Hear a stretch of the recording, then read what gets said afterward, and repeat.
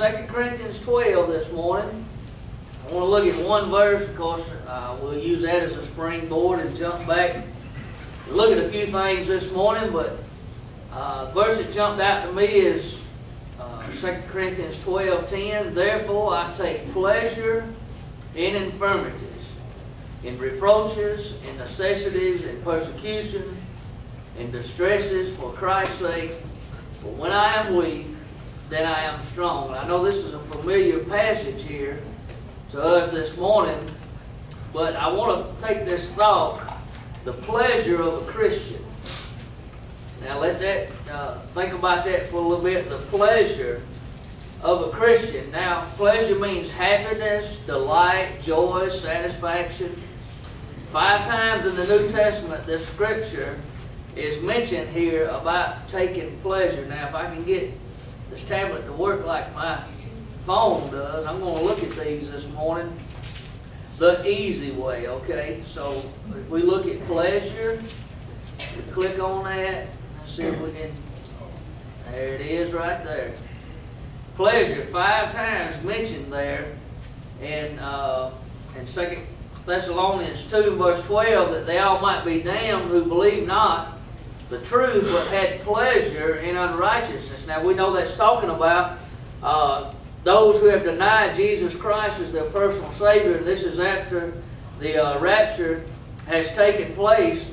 God's going to give them strong delusion. They're going to believe a lie and be damned because they chose not to believe the truth. So my thought on that always is, if you reject the truth, you're left believing a lie. So the truth is Jesus came and died for you, and the lie is that you can make it on your own. So that word pleasure there is mentioned. Now let's see if I can get back to the right one.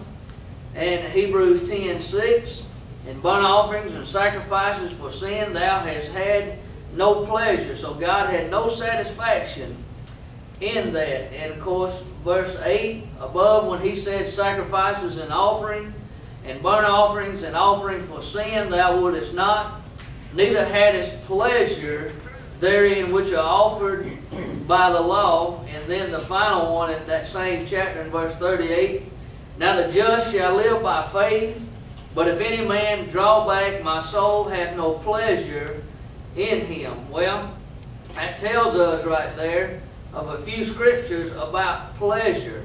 So I want to look at the pleasure of a Christian. Now, our flesh would rather think of pleasure as maybe, something like a pleasure boat.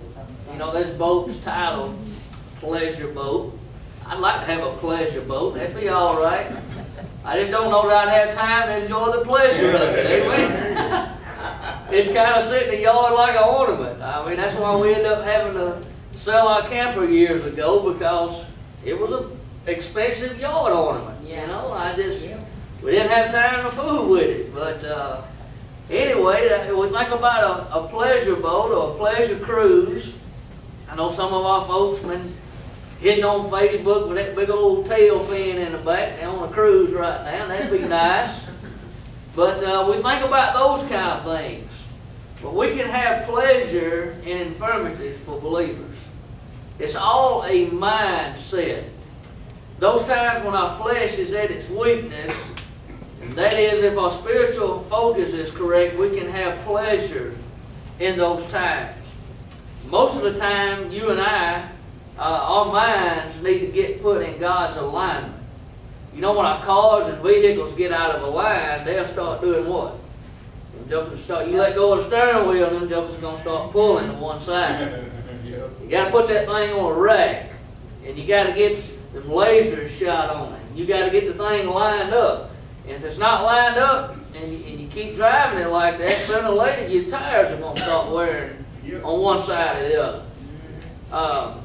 And so that happens. Well, same thing with our minds. When we're going through things in this life, when it's a balancing act.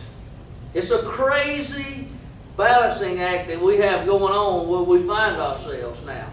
I mean, we're drawn from so many areas. Just like Mom said a while ago, it ain't like there wasn't nothing happening at faith yesterday. I mean, thank God we got things going on. But you can't be at all of them at all the time, so you just kind of got to play that balancing act. You know, everybody needs time. Everybody needs your time. Well, God needs your time also. That's where we fail the most. Yep. We can get so busy doing things that we don't take that time to build that relationship with our Lord. So we get out of alignment, and that's easy for us to do. And if we're out of alignment, and our mind's not focused on God and putting Him first, I can't stress that enough. It's everything needs to revolve around Him. He died so He could have the preeminence, the first place in our life. The Scripture teaches us that. He wants to have first place. And if we will build our lives around Him and His will, it'll be a fulfilled life. So the infirmities that we have in our life, we can have pleasure in them. Now, if we look back in verse number 1, Paul said, "It is not expedient for me doubtless to glory." Now, let's look at that. Expedient means it's not profitable for me. Doubtless means then to glory. He said, I will come to visions and revelations of the Lord. Now, if we broke that verse down, it would simply be like this. It is not profitable for me now then to glory. I will go from glory, and I will change from glory to the visions and the revelation that God has given me. Well, you may say, I'm not the Apostle Paul. God ain't give me no visions. Well, the Bible says, well, there's no visions, the people perish. If you don't have some kind of dream, if you want to call it that, or some kind of vision for the Lord, then you'll find yourself just drifting in this life. You'll find yourself not accomplishing what God wants you to accomplish. God has a vision for you. God has a purpose for you. When He is through with you and I, we'll be gone. Don't worry about that. You know, you hear it all the time, but when it's your time, it's your time, and it is. God teaches that. There's nothing untruthful or inerrant about that. It's a fact. So here He said in verse 1, He said, I'd rather turn my boastings with my glory in the things that I've been through to the visions of the Lord. Of course, if you went back and you read chapter 11 and starting around verse 23, all the things that Paul went through, bringing this passage of chapter 12 into context of all the things he done, you'll see what he's talking about. Glory, the things that he went through. He could boast about them. But he said, I'd rather boast about the things that God has showed me. Now, in verse 2, he said, I knew a man in Christ above 14 years ago, whether in the body, I cannot tell, or whether out of the body, I cannot tell. God knoweth. Now, if you'll notice at the end of that God knoweth, that's what? A little smiley face we like to use sometimes too. With a wink. With a wink, yeah. I didn't know what them things was when I first started texting. Like, what is all this stuff? Of course, my daughter wears them out. You know, now they got the big smiley faces on them. But there it is. God knoweth. And so, Paul here, I think this was happened when he was, in Acts 14:19, when he was stoned at Lystra. Matter of fact, they said that they stoned him, and they drug him out of the city and left him for dead. That simply means when they drug him out of the city, I believe he was dead. They wouldn't know. I mean, they left him. He was done, as we would say. Paul, and of course, he mentioned it there in that big list in chapter 11 about the things that happened to him. And you know the story there, and you can go back and read it for yourself. But I believe this is when it happened. Now, I can't help but think when Paul, before he was saved, you know, he consented at the death of Stephen. He saw him stoned to death. Matter of fact, what did Paul do? Or Saul at that time? He held the coats of them that sat there and watched Stephen get stoned to death. Can you imagine those stones hitting Stephen, a man full of faith, the Scripture says, and a man that looked up to heaven and said, lay not this sin to their charge. And he saw Jesus stand up on the right hand of the Father. You talking about a glimpse? You talking about a revelation? I believe when someone is persecuted and they're beating, I think for the cause of Christ, they're going to have a special, not only a martyr's crown that the Scripture teaches about, but God will pour out some grace upon them. They may be able to withstand some persecution. We're going to get it here in the United States. It's coming. The more the Muslims take over, the more the politically correct thing takes over, the more we shun God out, we allow the enemy to come in. And to them, we are a bunch of infidels, a bunch of non-believers. But you know what? I'll be glad to be in the category of a non-believer for a Muslim any day of the week. Well, that stuff's coming. We're going to get more persecutions. They're not going to be too much stoning now. There'll be a lot of bombs and things. I don't know if y'all are aware of the bomb that just blew up last week in Bangkok. Well, this boy was walking the streets of Bangkok a few months ago. Don't think that won't make you think a whole group of us was. And we was all together. Now, no doubt the devil would want to take us all out, but he didn't.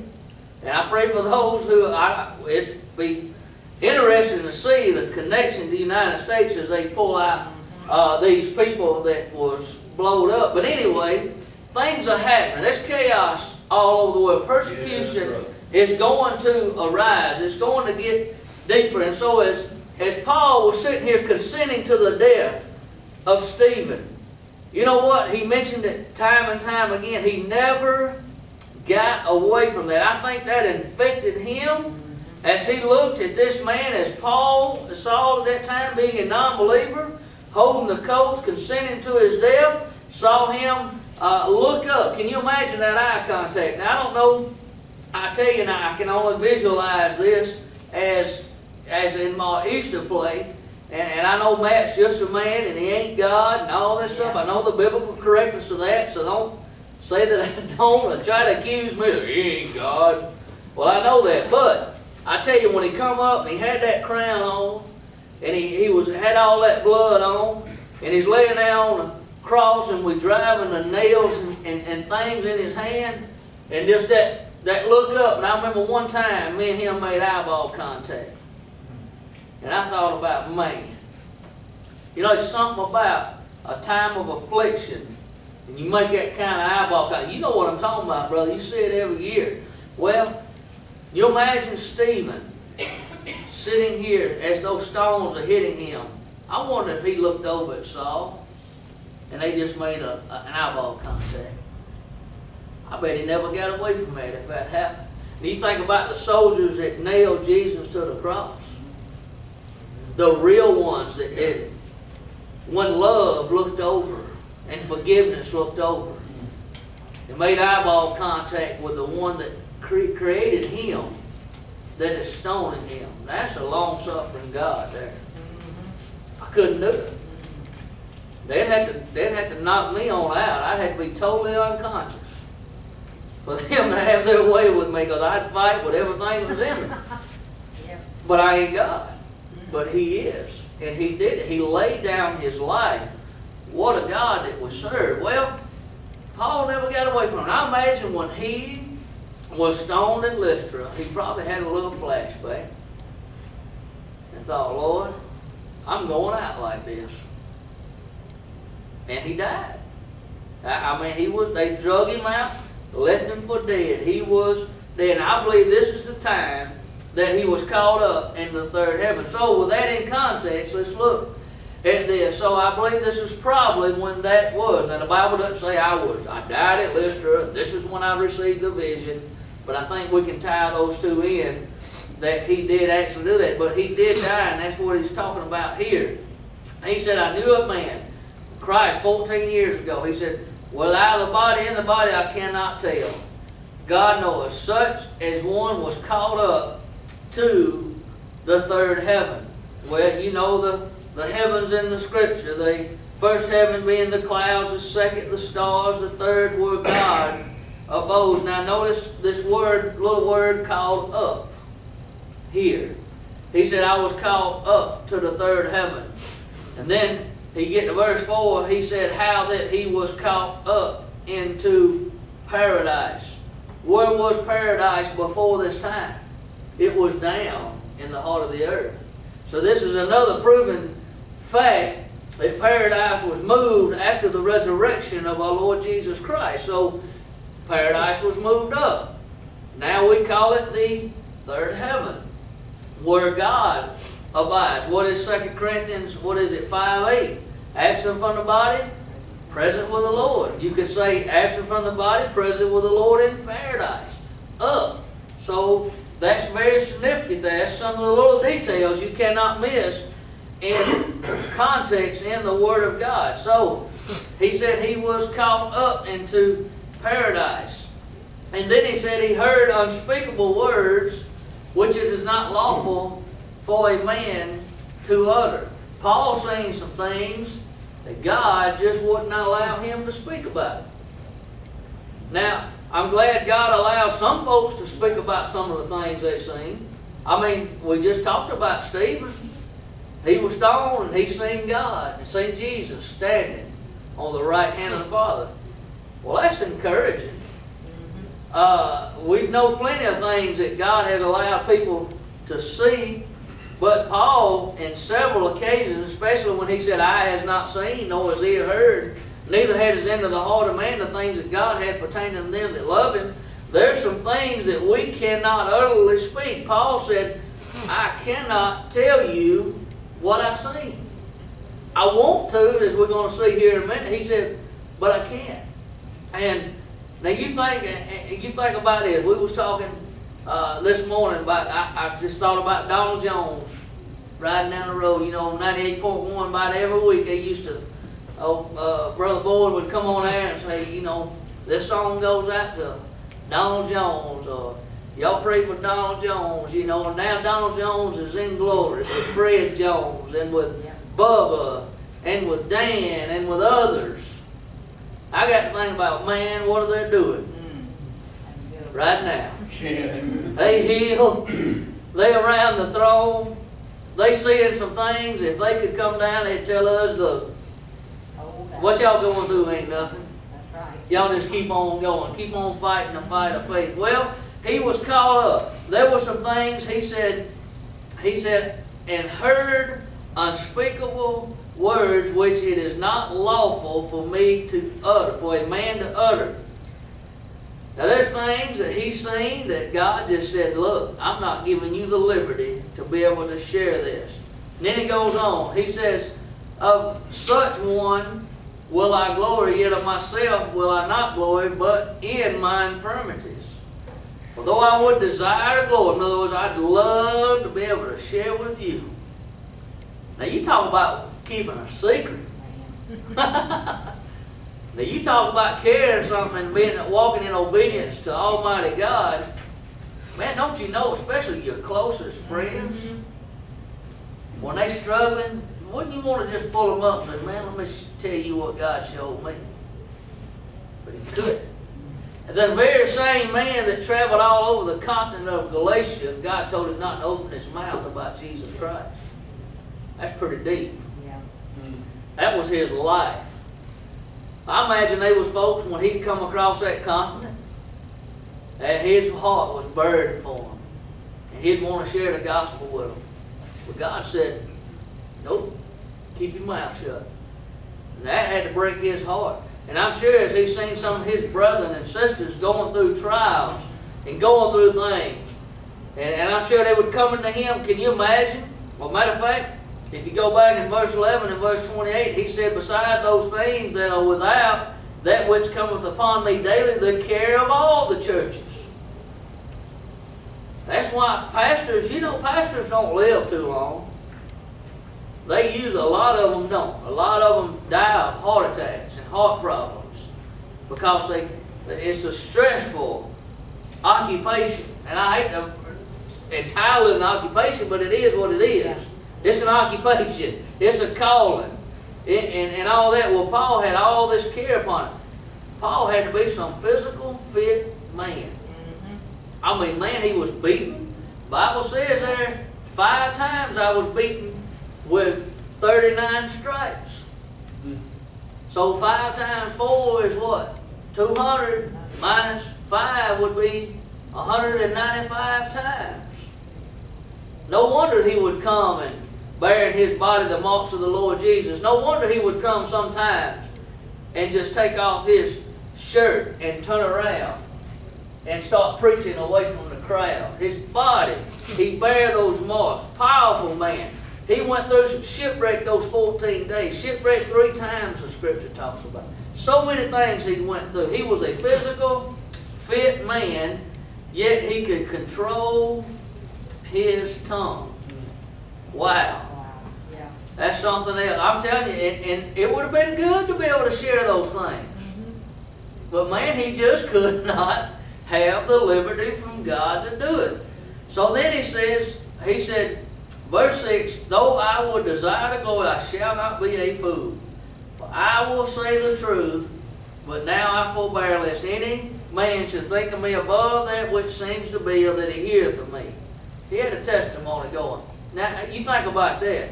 You think about a man that has done all this persecution, imprisoned folks, done all the things that he did. After he got saved, they didn't nobody want him around. I wouldn't have.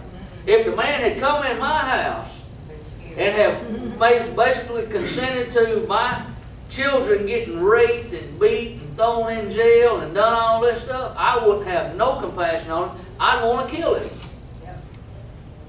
And would love to get my hands on him. So I would be the one that would sit back and say, who do you think you are telling me anything about the love of God? He fought some persecution. He had it. And he brought it on himself.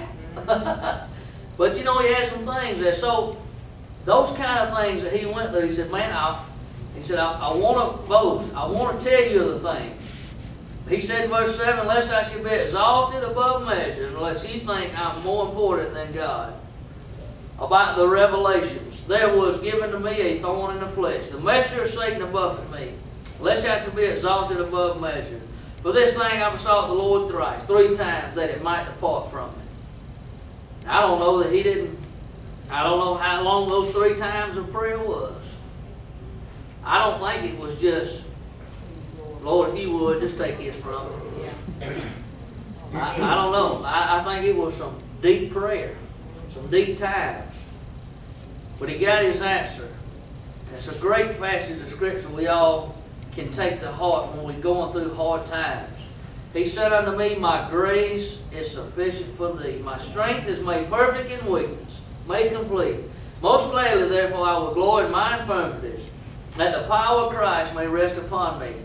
Therefore, I take pleasure in infirmities. Infirmities means feebleness of health, lack of physical strength. You got to have a right alignment, folks, for us to be able to take pleasure in that. But I know this for a fact, when we get ourselves out of the way, when those things are going on in our life, and our focus, and we align with God and align with Him, God gives us the strength to get through those kind of things, and we can have pleasure in those. These things were written for our learning. These things were written for our help. He said, I have pleasure in infirmities. Remember the pleasure of a Christian. He said also there, reproaches. That means mental or physical injury. In necessities, being needful. When lacking these things, to meet a need. There's all kind of necessities. He said, I take pleasure in reproaches and necessities, in persecutions, in distresses, for Christ's sake. For when I am weak, then I am strong.